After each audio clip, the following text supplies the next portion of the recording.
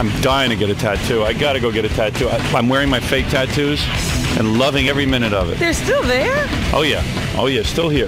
Look. You had those put on before the weekend. Yeah. Ralph was accusing me of not showering. I go, I shower every night. Do you put plastic around your arms? I try to, but I don't know. You know what it is? I don't sweat a lot. I'm not a sweater. I'm not a greasy guy. Yeah. So I guess they just stay on. But look at that. Look how handsome I look. Well, maybe you don't need real tattoos. You'll just keep reapplying. Just reapplying fake ones? I'm going to do a whole sleeve, I think, of fake tattoos. Like Tommy Lee. Pretty good. Yeah, like Tommy Lee.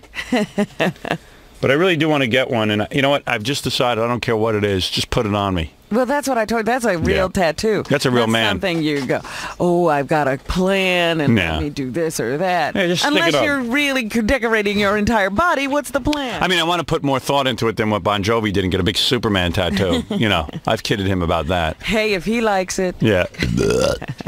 Shaq has one of those, too, big Superman. You ever notice that on Shaquille O'Neal's arm? No, I didn't know that. Yeah, big, giant Superman. But black guys, it doesn't show up as much. He's just got blue ink. You know, it's just a blue Superman. Looks like a birthmark. Yeah, it looks like a birthmark. You barely see it. So it's kind of cool. Yeah, but on a white guy... guy... You can hardly see it, but it really shows up on Bon Jovi. You can't avoid it. Hey, Robin, didn't I throw Ralph out of here about 15 minutes ago? He's back. Yes. Are you back? He's like, yeah. What do you want? I'm ready to go, man. What?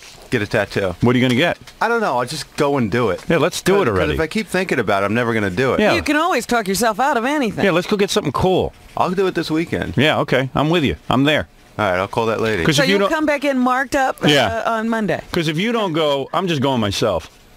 I'm serious. You know what? Now I'm ready. You'll get a call from Neil, and you'll get a call from Ronnie. And well, Ronnie knows what he wants. I don't know why Ronnie just doesn't go and get the tattoo. Why does he need us for? He knew exactly what he wanted. He had it drawn up. Plus, this is going to take 12 hours to put on his arm. It's a giant shark with a baby's head in it.